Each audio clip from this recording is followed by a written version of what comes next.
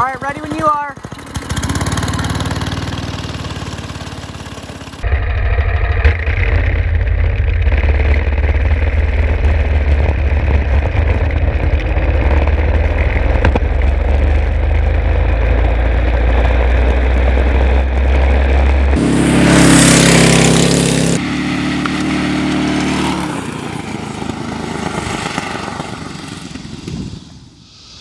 I've driven a fair few cars in my day, and in the quest to find the best one, I've decided it doesn't exist, so we built it. Say hello to the Scuffmobile.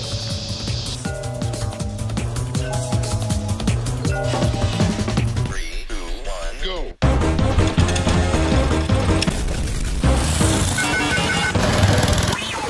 They call me Senna.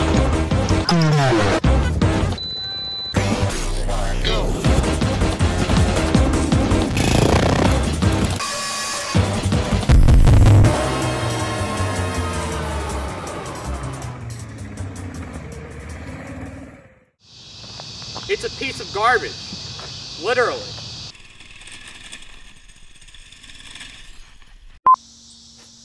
Last summer, we had the crackpot idea to build a go-kart with a lawnmower engine, but we didn't really know where to start. So we went looking online and we found this video. Shout out to those gents. Right off the bat, after watching that video, we knew there were a few things we wanted to do differently. One of the big ones that we knew we wanted to change right from the get-go was we wanted to, rather than have a one-wheel drive system, we knew we wanted a two-wheel drive, live rear axle, rear-wheel drive setup, which is what we ended up doing. Then we realized that the platform that I built this on was way bigger than what we wanted. We wanted to shrink as much as possible and conserve as much space as possible to save weight. Because they had a lot of dead space in between where the driver was sitting and where the engine was mounted. We knew we wanted to change that. So in our cart, your back is pretty much right up against the gas tank. Ideally, this would reduce weight and it would reduce the size, makes it a little bit more nimble and nicer. While we did want to use the same steering system as them originally, which would have kept the cart smaller, we ended up abandoning that after an unfortunate crash. James let it get away from him, so he was over there. He gave it too much throttle. I think the chain caught up to him. And he slammed into that back driver's side tire of the van. The front axle was boned. Super boned. It held up. Which brought us to use this system with a legitimate steering wheel and these tie rods that allow us to turn it more like a traditional go-kart. That was one of our bigger departures from the original style that they had in their video. However, we retained the original attachment mechanism from the original video, which is stop sign material is what we call it. It's two L brackets put together of a bent sheet metal with holes drilled into it that you used to attach the wheels to this little piece of wood right here that goes underneath the cart and swivels back and forth to allow for steering. Our entire inspiration for the chassis itself was from the video. We used a flat piece of plywood with 2x6s running, one here, one on the edge, and then one big one we call the spine. This is where we mount everything on. This is where we put the attachment points for the turning bits, as well as the bumper. And then across the cart we have 2x4s reinforcing from the bottom. Eventually we decided that wasn't enough support, so we added some angle bracket, aluminum, and iron as well. We decided that since we were going to be so close against the gas tank and there was a decent likelihood that a heavier individual might lean back and make contact with the gas tank, we decided to add some jute, which is, you can see some of it here, this soft material. It's supposed to be a packing substitute that's made of bamboo fibers. This came from a Zingerman's package. Shout out Zingerman's, they make good meat. Yeah. So we decided that jute would be a good cushion since we have no suspension on any of the four corners. But the suspension is the flex in the wood. The original design took inspiration from the video we saw in the beginning for the throttle and brake. We ended up using handlebars for throttle, but that quickly broke. Then I moved to bars down here. Those broke as well. And now we're onto these pedals, which have very, very strong door hinges attached to 2x4 plywood with a bit of grip tape on them. And it goes back to a cable used originally for a bike, they harvested from a bike, back to that mechanism back there. And for the brake setup, we originally started with, we had a handle down at the side to our left that you would pull to actuate the brake. Ours has not actually evolved all that much from there. It's a straight line, straight from the brake pedal all the way back to the brake, and we're using a single drum brake to brake the entire rear axle. And while it doesn't provide excellent braking force, it provides enough to slow us down. So we originally wanted to use a vertical shaft lawnmower engine, but we decided it would be too difficult to use a differential to convert that to a horizontal shaft for the axle. So what we ended up going with was a horizontal shaft snowblower motor. This is a Tecumseh HMSK80. It's a one-cylinder. It's got 318.46 cubic centimeters of displacement, a red line of 2,800 RPM, and it makes about 8 horsepower, which is more than a lot of lawnmower engines. The ones we were looking at were between like 5 and 7, and it's more than some of the crate engines, one-cylinder crate engines we were looking at. So it's a pretty strong power plant. We haven't had any issues with it. It has both a crank start and an electric start, which is quite nice. It's done quite well for us. Oh, and it shoots flames. Also, did I mention that it's air-cooled? Like a Porsche. Like a Porsche!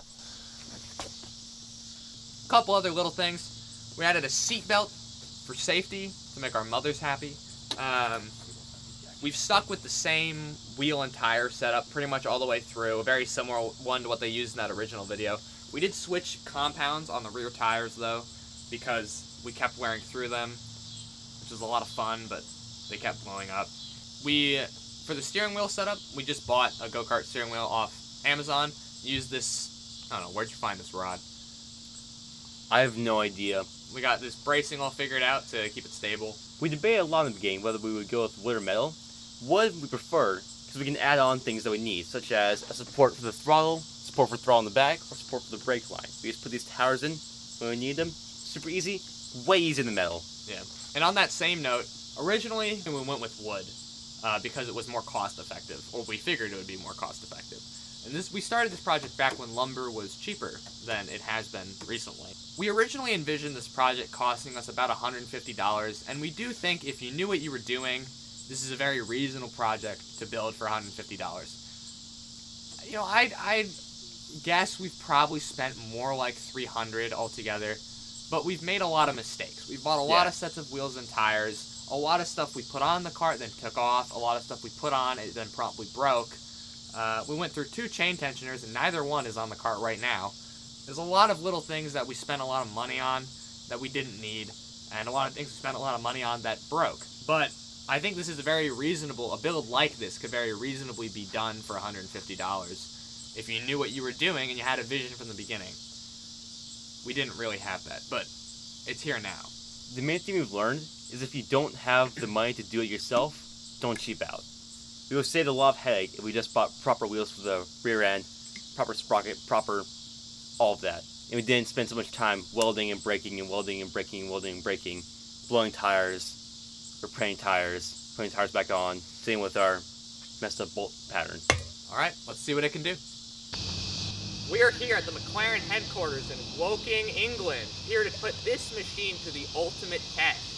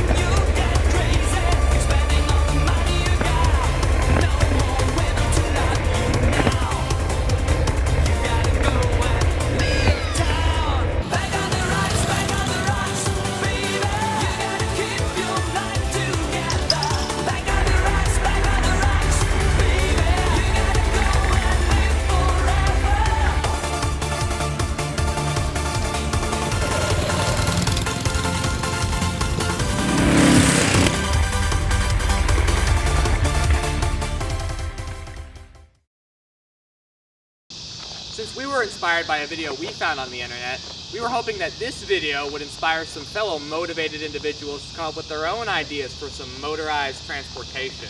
If you've got a good idea, you should come show it off. Consider this a challenge.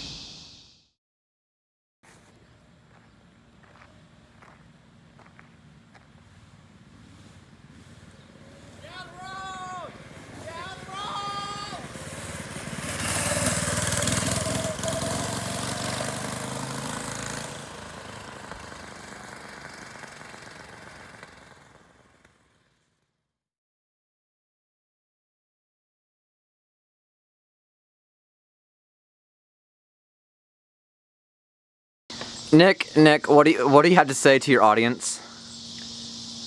Stay in drug